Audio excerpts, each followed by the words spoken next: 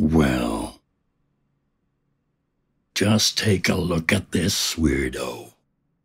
Spinning around, thinking himself as graceful as a swan.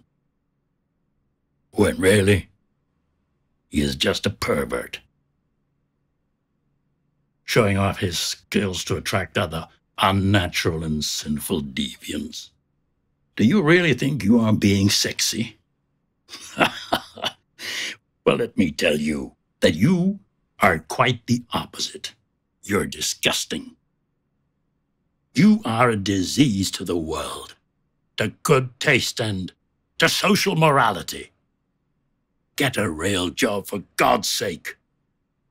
I mean, what kind of man with even an ounce of self-respect would be caught dead, twirling and whirling around a pole, making a vulgar spectacle of himself?